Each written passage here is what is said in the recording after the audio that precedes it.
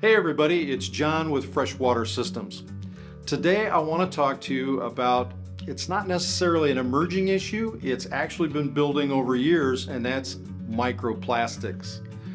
Microplastics, they're tiny little pieces of plastic that are ending up everywhere. They're all over the oceans, they're in the ground, they're even discovered recently in snow in the Arctics. So these microplastics are incredibly invasive. They're getting everywhere. And I wanted to talk about them today to outline what you can do about it, not only from keeping them from getting into your water, but also what we might be able to do to limit how much of this plastic is just ending up in our waste stream. There's kind of three sources of these plastics. The primary is plastics that are made super tiny. For example, cosmetics and little beads for exfoliating, those kind of things. My understanding that these are being banned. The second and probably the most prolific source of these microplastics are mismanaged waste, throwing these bottles away, throwing them into rivers and streams, out the window of your car. Plastics do not biodegrade, so they just kind of grind down and eventually they become these tiny little particulates. So where do you find these microplastics? Well, it starts with where the plastics are most prevalent. And I don't know if you've ever heard of the Pacific Ocean garbage patch. This is a stretch of waste that's mostly plastic that's just floating in the ocean.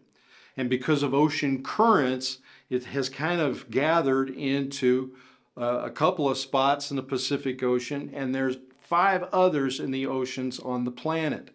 And all of this plastic accumulates. Well, guess what happens? Sea life will nibble on these plastics. It's been found that sea turtles, actually a part of their diet, are plastics. And the plastics get into the food chain this way. And these plastics end up on our tables. They are also ending up in our bodies because microplastics are being found in bottled water. In a recent study, they found that bottled water had on average 15 to 20 particulates of these microplastics in each bottle. My goodness, this is a planetary issue, and it's something that we need to address as citizens of the planet. We need to limit our waste, we need to limit plastic bottles, we need to limit grocery bags, garbage bags, all these plastics. And I understand the plastic industry has to thrive. They make, on average, 400 million tons of plastic products annually. And since this plastic doesn't biodegrade, it's going to be on the planet in one form or another for years and years and years. Microplastics are even found in human blood. Are they harmful? You know what? The jury's still out. Scientists are trying to figure out at what level these microplastics and accumulating microplastics are going to cause for us. Can they get up beyond the threshold into your brain? Can they clog systems and organs? And that all is feared. So they know it's serious, and hopefully you know it's serious. Let's first talk about how do you protect yourself and your drinking water from these microplastics. Well, because they're so small, but they're still particulate, they're not chemically dissolved. Mechanical filtration is the best way to get them out, but they're so small, you need to have super fine mechanical filtration. A reverse osmosis system is a prime example of a system that filters particulate down to 0.001 micron. So they will be very effective at getting rid of these microplastics that might be in your water supply.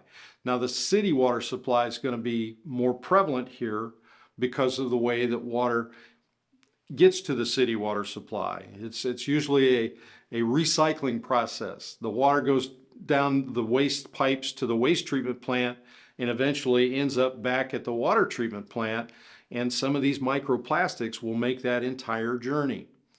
Another filtration method is superfine, or like an ultrafiltration unit that also filters down below the size of these microplastics. Now, just as a final thought beyond the filtration equipment is, don't use bottled water. Use one of these filters and use a container like a stainless steel thermos to drink your water out of. The throwaway one-use plastic bottles is probably the single biggest source of the plastics in our oceans. Another thing is to limit our plastic use overall. Instead of using the plastic bags at the grocery store, get a handful of fabric bags that you can reuse over and over. And if we all did that, just think about the impact that we might have on our planet. I hope you got something out of this. Be sure and like this video, subscribe to our channel, and check out the reverse osmosis and filtration products on our website, freshwatersystems.com.